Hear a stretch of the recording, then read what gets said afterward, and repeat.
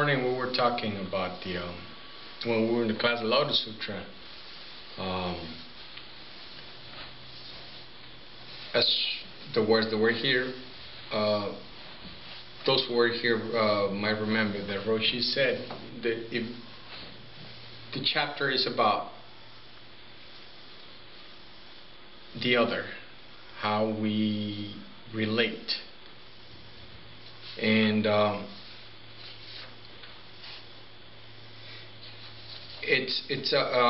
while I was hearing that, it reminded me of the Heart Sutra. We read it every Sunday, and to me it's always been a very interesting and probably the most important text that I've read, and I've read it probably hundreds of times, and it doesn't seem to stop conveying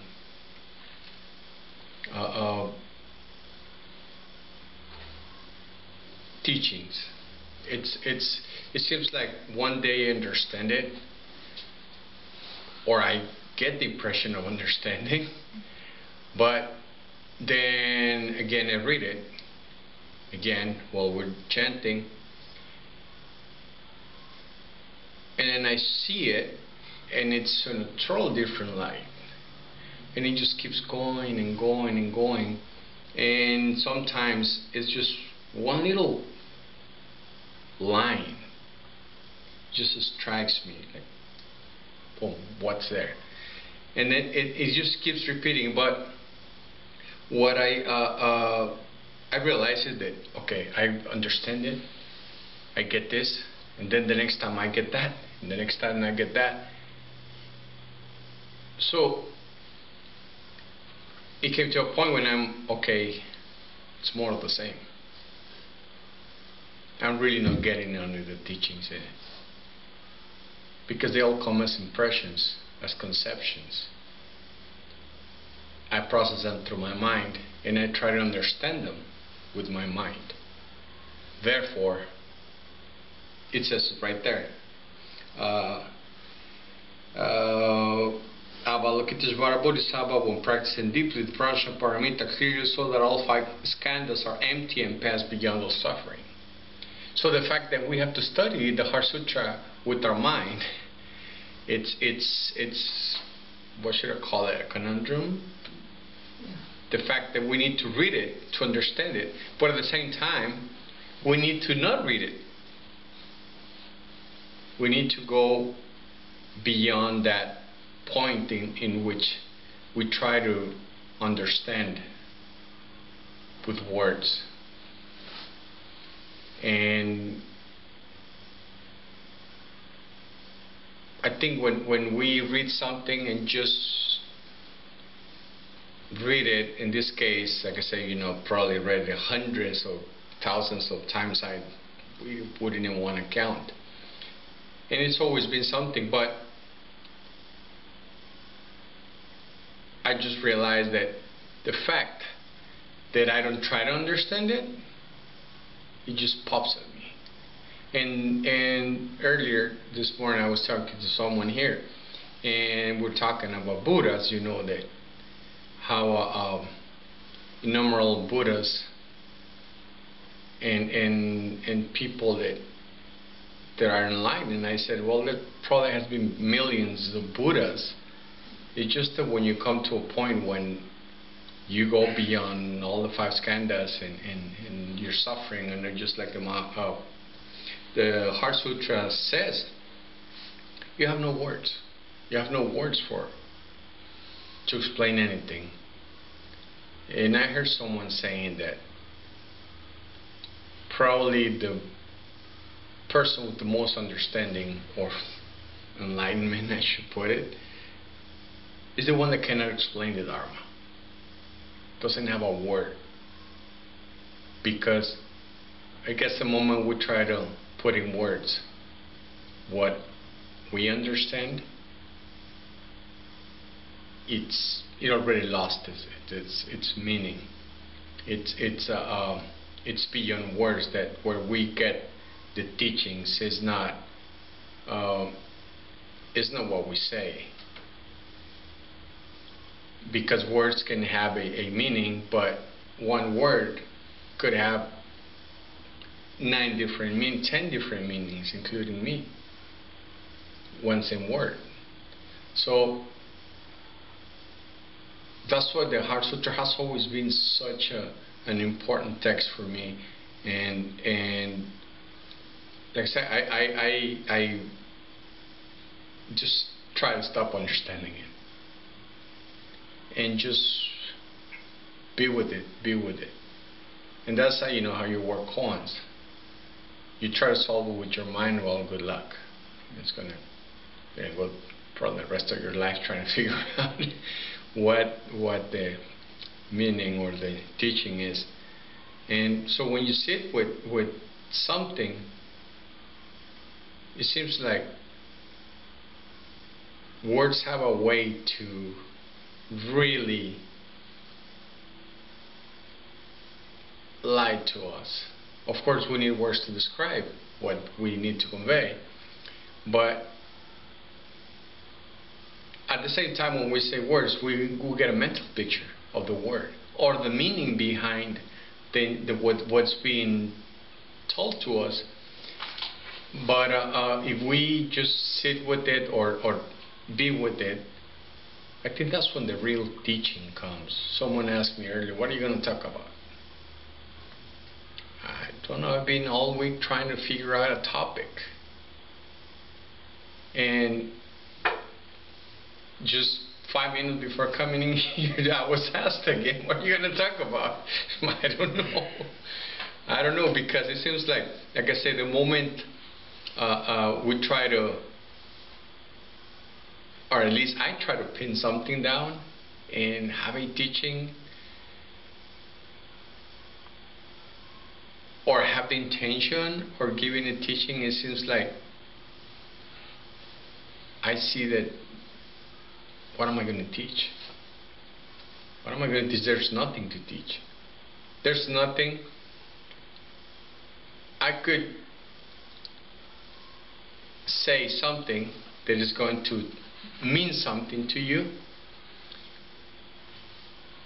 but I believe that when you try to give explanations, it doesn't matter. They could give us the key to the universe, to open the universe, but if we don't know how to turn that key, might as well. It's not going to work. So anything that I say, I feel, first of all, I feel that I have nothing to teach, to be honest with you, because your real teacher is within you, and nobody's gonna wake you up. Nobody's gonna come and hit you in the head. Well, there have been instances in my case when seeing Roshi has just moved his hand, and it seemed like someone hit me in the head with a sledgehammer. Just the fact that he moved his hand, it struck me. But I think those are instances when we are just sitting with what is. Instead of trying to understand, we really get the teaching behind the meaning. This is the teaching without words. So I feel that I have nothing to teach, because even if I try, it's you who has to do the work. You are the one who has to really find within yourself your teacher. I think if there's a teacher's job, is to create teachers. So we all can be constantly teaching. In that sense, there are no teachers. We all just, I've always thought that teachers are just a step on the ladder to our path. So I'm just a step who's going to help someone else come, and that one is going to be a step for someone else. And we just keep adding, and then we come to the conclusion we're just being at each instant. So there's really nothing we can pin down except just the notion that being here. So that teaching is just a step in the ladder for someone else, and we just keep doing that. So you might come to a point where you say, why am I studying? Why am I practicing?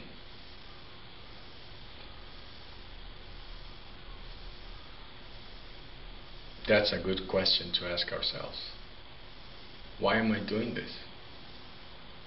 Remember those three phrases of great faith, great doubt, and great determination. We need to have faith that we're going to see something, but if we don't doubt, then it's more of the same. It's interesting the way our mind or ego keeps creeping back up onto ourselves. We might have a small awakening, we might see a little something, and then that little something, that little awakening becomes another delusion. Oh, I saw something. Oh, wow. I'm getting there. So